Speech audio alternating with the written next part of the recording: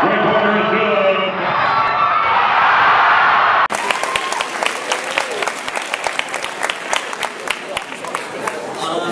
you, Lynn, for that incredibly generous introduction. I first met Lynn when she came up to me during preseason.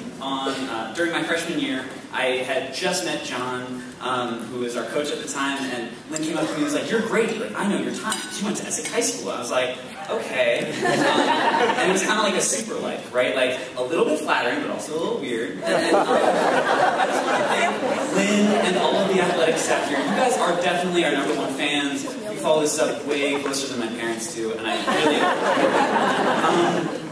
I'd also just like to start off by, like, thinking back to a timeless quote from last year's Athlete Breakfast that really kind of is going to guide my speech today, which was when Fred Lawrence said, I'm almost done here, so I can say pretty much whatever I want. And I'm not really sure what that is, but I have so much to say to this room full of faces, right? This room full of people who all dusted off their dress clothes for the first time since last year to come together today to celebrate this. And to these faces that I've grown so used to seeing in Gosman every day. And I feel a lot of attachment to each and every one of you, even though I don't know a lot of you that well. And I think that attachment really comes from the nod. Like the Gosman nod, right? Like that simultaneous little like recognition, acceptance, like you're one of us, you're an athlete kind of thing, like right? But it also, like, it denotes anything, right? Like it denotes like, congratulations on that big win, or like, sorry I broke up with your good friend, like.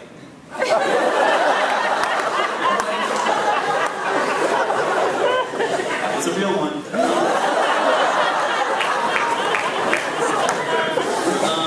Or did I see you on roll dice this morning? What were you wearing, right?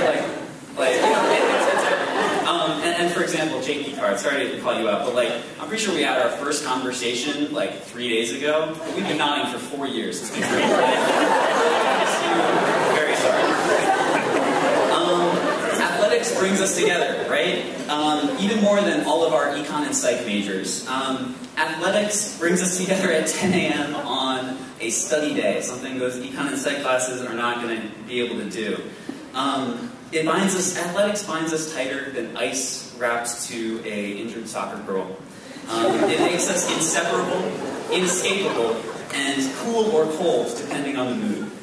And while I'm talking about injury, huge shout out to the amazing athletic training staff here.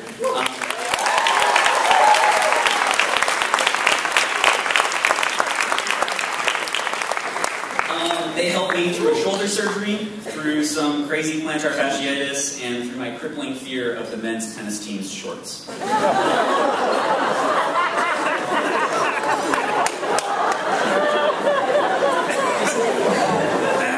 Lisa, to Ron, to Jason, to all the student staff, I speak for everyone here when I say thank you guys for keeping us healthy, and are you free for dinner/drinks later?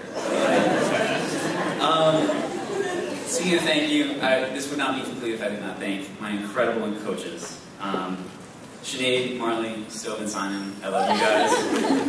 Thank you for everything you've done for me, for the faith, for the work, and for spending your weekends with us rather than your kids and husband, your boyfriend, your girlfriend. And Simon, are you single? Just a question. But thank your coaches, right? Thank your coaches. It's really important. And so what message could I give to the people in this room? I don't think it would count as a speech at this time of the year if I didn't say congratulations to all the seniors graduating, including myself. Like,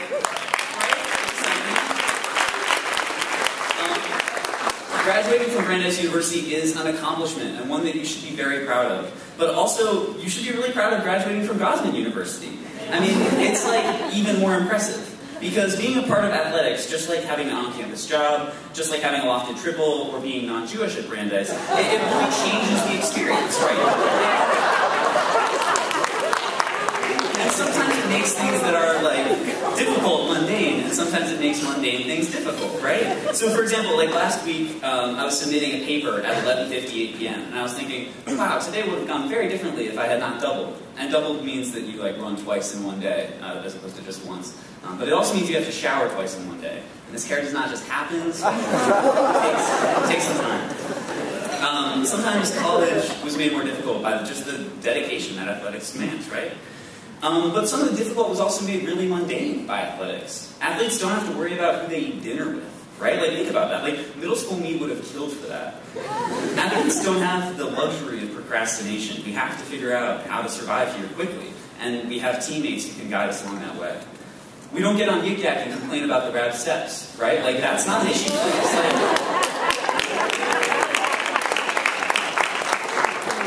And honestly, athletics teaches us how to be great competitors. And those skills are the exact same skills that are needed for any serious pursuit.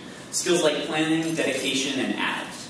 And I like to think that athletics training is like resistance training for just real life.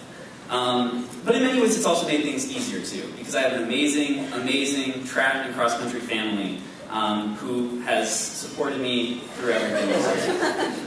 They drive me crazy, but they're always there at the end of the day too. And so I had my last race on Sunday. I am now a non-athletic real person. 3 days in the real world, and I don't know. I checked off my last little tick box on my athletic career and kind of failed to make the new tick boxes. You know how postseason works. But my body's pretty tired from racing, and right now, you know, it feels really nice to wake up late and sleep in. But I'm really gonna miss the training. I'm gonna miss pushing myself to be better. I'm gonna miss abstaining from coffee to taper for races. I'm going to miss religiously stalking my competition's times and being sober for weeks at a time. But most of all, I'm going to miss the excitement of races, right? I'm going to miss the thrill of competition, and I'm going to miss the thrill of running with scantily clad, fit young men. I will absolutely also miss my feather-like spikes, right? The 2-ounce little spikes that we have and the ability to eat 2 pounds of pasta in one sitting. It's going to be a different world. More than any of that, though, I already miss the people. I already miss our conversations and debates on our runs. I already miss our team dinners. I already miss Sinead yelling at me to slow down. I miss our team. Next year I'm going to miss getting a notification on my phone saying, "What did Max send us now?" Or, you know, the pride I see when we have incredible performances from our judges and the support that I received when I was having a really bad day. I'm going to miss this family that I no longer get to spend 2 to 4 hours a day with. And my advice to everyone, which wasn't at all developed through any of this speech, is to really treasure the time that you get to spend at Brandeis in athletics around people that you love. Take the energy and passion that you've developed here beyond Brandeis. Cherish your coaches, your teammates, your friends. Cherish these lifelong friends and connections.